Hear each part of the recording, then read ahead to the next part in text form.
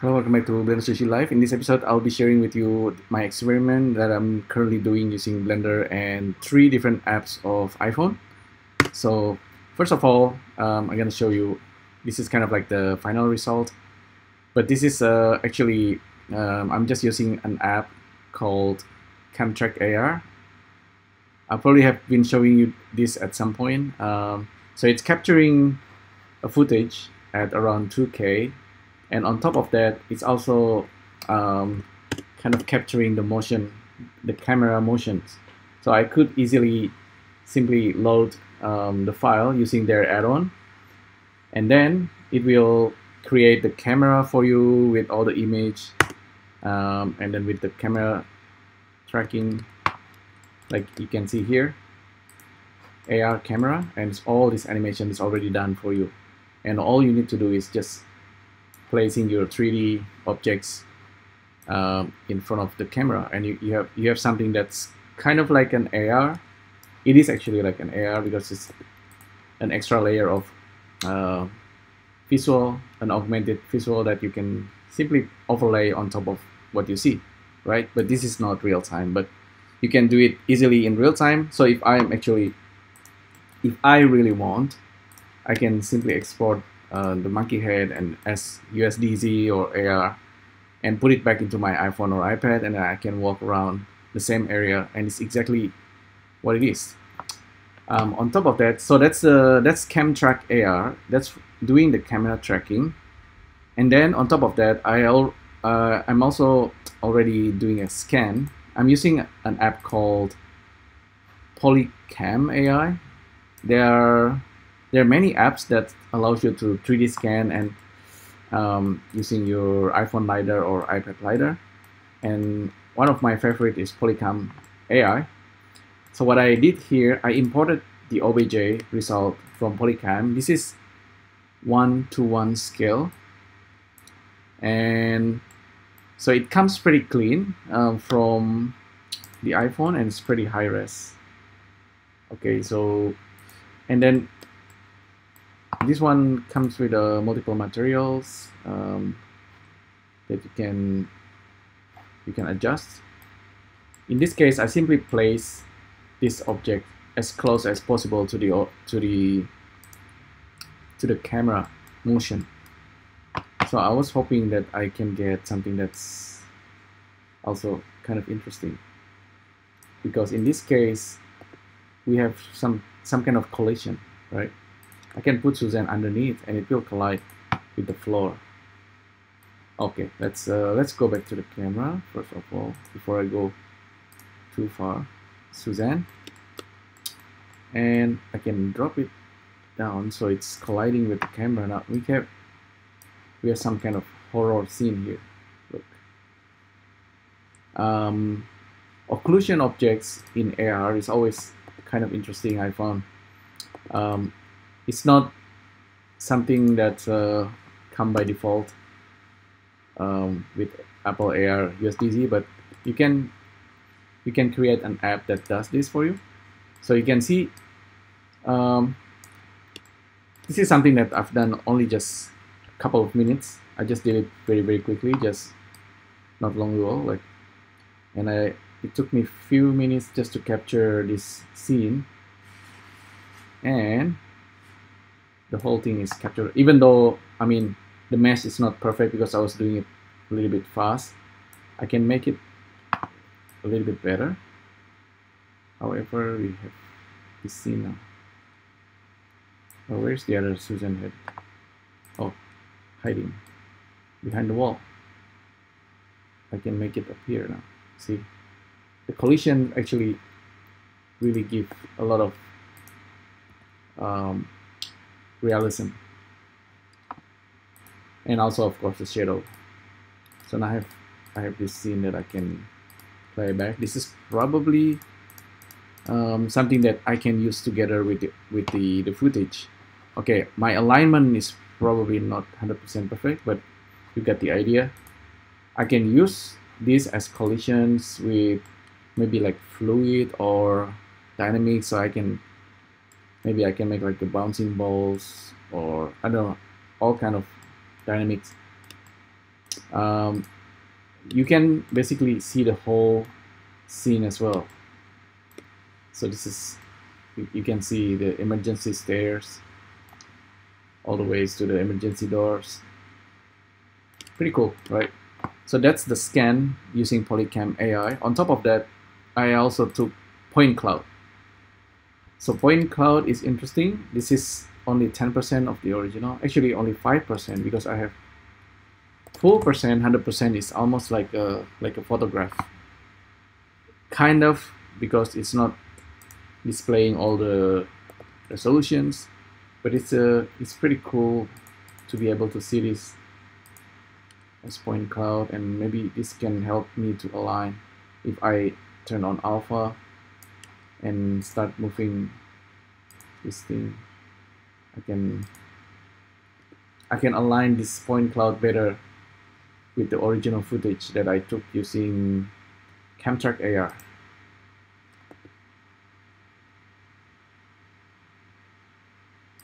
But anyway, that's it's kind of okay, pretty close.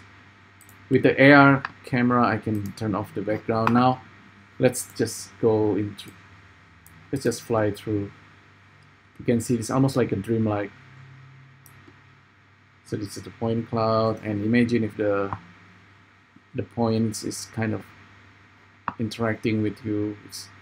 Sometimes point cloud is enough, you know, you don't need all the resolution and details. It feels like a dream. In fact, maybe if you send this to your friend, maybe okay, it's almost like being there.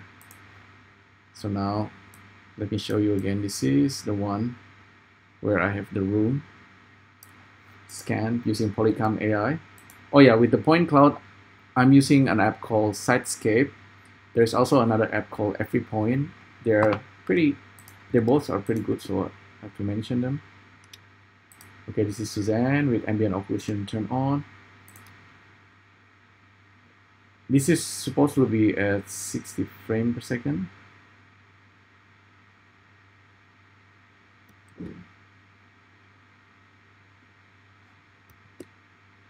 Pretty slow. Maybe it's loading the video. Okay, yeah, you got the idea. This is kind of like what I want to show you.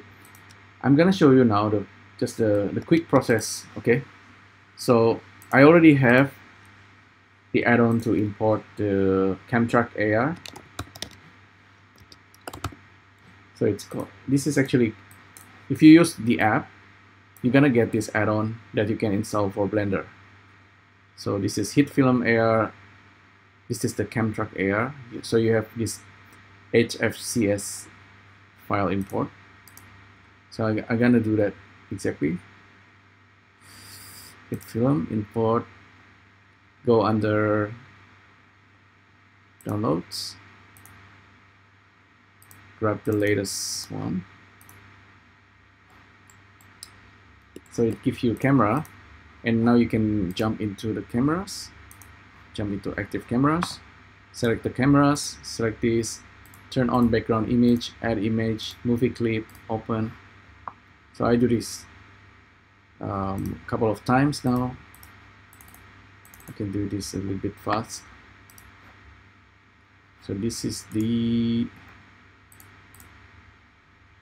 oh, okay, this is actually 30 frames per second. Okay, it's a bit lighter like that. Okay, this is the alpha. So we have this. This is CamTrackAR, like I showed you earlier. So we have the camera. We don't have anything in the scene, right? So we don't have, in order to see something, maybe, so we have, our footage is 569 frames.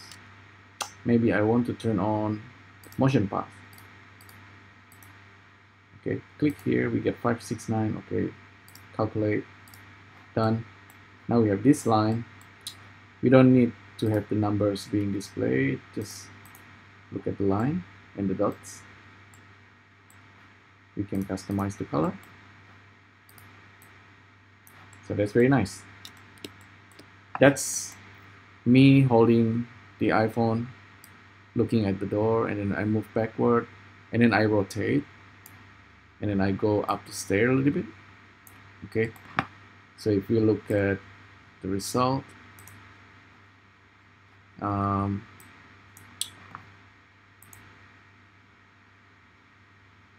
click on the camera.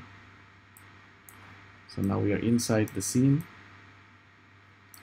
So at this point, if you really want, also you can create the floor inside Blender. So you don't need to 3D scan it, but I think 3D scan is a good and really fast way to get the reference. You can perhaps replace the bike using 3D assets from Sketchfab. You know, you can completely recreate the space. However, the camera is there. The camera moves slightly time to time. I found that if I put like the monkey head over there, things can be kind of wobbly. I mean, the CamTrackAR is not perfect at the moment, but I think it's gonna improve over time. So what I'm doing with the monkey, I'm gonna put it on the floor. So we can always tell the floor is over here on the grid. Okay, so I just put the monkey head over there, simplified it, add smoothing.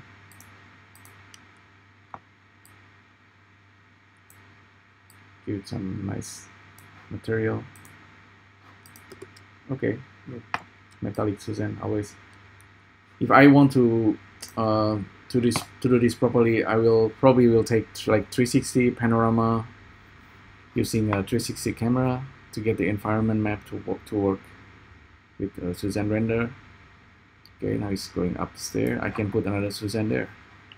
So that's basically what I was doing. And the point cloud and the OBJ scan is, like I said, I'm using an app called PolyCamAI on the iPhone. It's also a paid app. CamTrackAR is also a paid app. I know there are some apps that allows you to scan for free, but these guys are pretty good.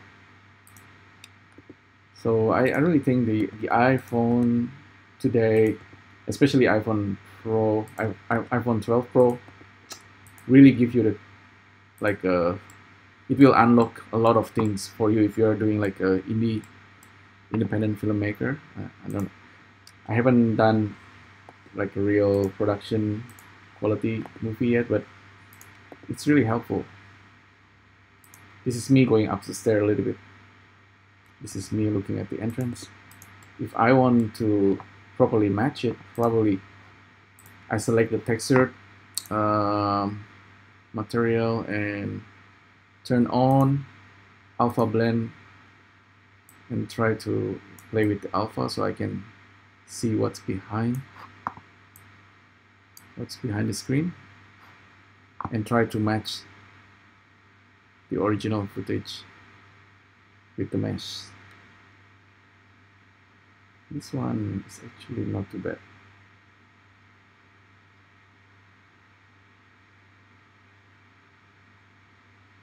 Yeah, it's probably pretty close. See, now I'm replacing the original footage with this 3D scan.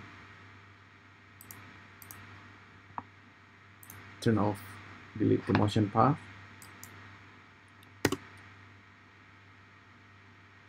And I can turn on ambient occlusion. So we have a bit of shadow. If I put Suzanne near the floor, let's make it floating. If I really want, I can actually change the lighting. So I haven't tried it. So this is stair footage. It doesn't have light yet, but I can turn on the light. I'm gonna put point light.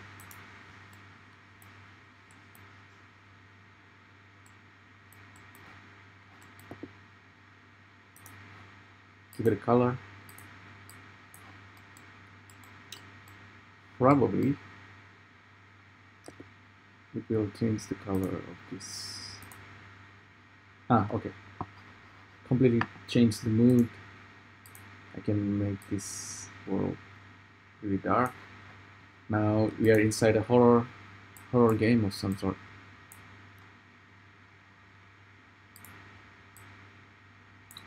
Okay, maybe need more realistic material on Suzanne.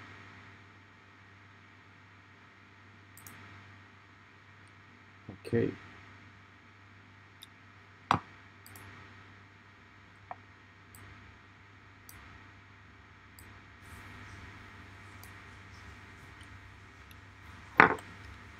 Change the roughness.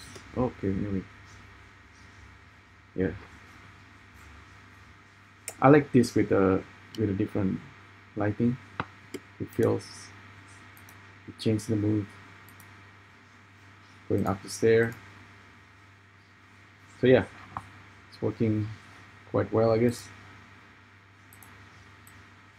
Maybe next time I just make a movie, you know, not just testing things out. But I enjoy doing like a capture motion tracking, and then yeah, on top of this, the iPhone of course capture the facial animations, and also it can do a little bit of motion capture using the back camera. So it's quite a full-on tools if you really want to play with it. I'm using Blender 2.93, and I believe this one doesn't have a proper lighting, or maybe I need to use cycles. Currently I'm using EV, real-time EV. That's why it's the lighting is a bit funny.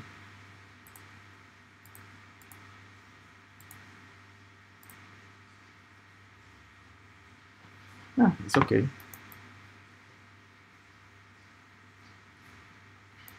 But I think even with this kind of scan, you know, like a little bit messy, but the scan, if I do it properly, it can look pretty good and enough for kind of like a quick game or experience. So this is the footage. Maybe I'll share it with you. What else I want to say? So yeah, 3 different apps I use: CamTrackAR, and then PolyCam for this 3D scan, and also the point cloud one I'm using SiteScape. Point cloud can give you a dreamy look, so point cloud can be useful if you don't want to give all the details. So this one gives you a lot of realism. You can completely change the camera as well, right? So we can delete the camera, because the camera gives you the movement, but in actuality you can just fly. You can fly and make a new camera. So F3, walk, view navigation, walk or fly, and start flying or walking through the scene. Kind of nice. So scanning the iPhone 12, not too bad. Actually, it's really like a professional tools if you want to do like a indie filmmaking. Okay, so that's probably it for this demo. In the future, I will try to do this again. Hopefully, CamTrackAR tracking will improve. But I'm pretty happy with this. Hopefully you get inspired and try to do this yourself. So thanks again for tuning in, and I'll see you next time. Thank you. Bye.